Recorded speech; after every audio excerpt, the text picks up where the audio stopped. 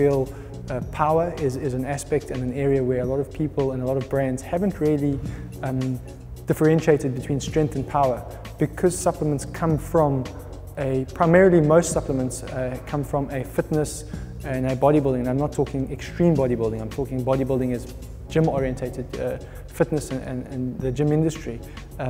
Most of the brands have always been, and most of the products have always been related to people training in the gym, looking in the mirror, wanting to look good. And that's a massive industry on its own. We feel, and we have seen with the growth of new sports, alternate sports, even sports like MMA, athletes are needing different type of products. It's not only about looking bigger and having bigger, more bulging muscles in the mirror. It's about being able to make those muscles work for you in a way that is specific for your sport. For instance, LJ van Sale, who's a big friend of mine, he can't be looking the same as I am because he's got to run 400 meters, jump over hurdles, and I've got to be able to play rugby for 80 minutes and push people around and be in the scrum and be driving. So I think you have to be specific in what you do.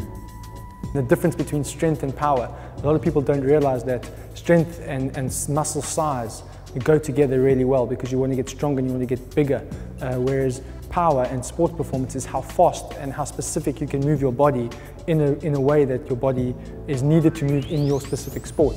And we feel that not only is our products able to aid athletes, but obviously the training and the diets in general that they're taking and using can help them become a better performing athlete, specifically in the power sphere of what's needed in their sports. And I'm not only talking, your typical power sports of rugby, American football, even basketball. These contact type sports are often related to power. Sports like hockey, sports like football or soccer, men and women are needing to be stronger on the ball, stronger off the ball, in their team sports, and that is where power plays a big part.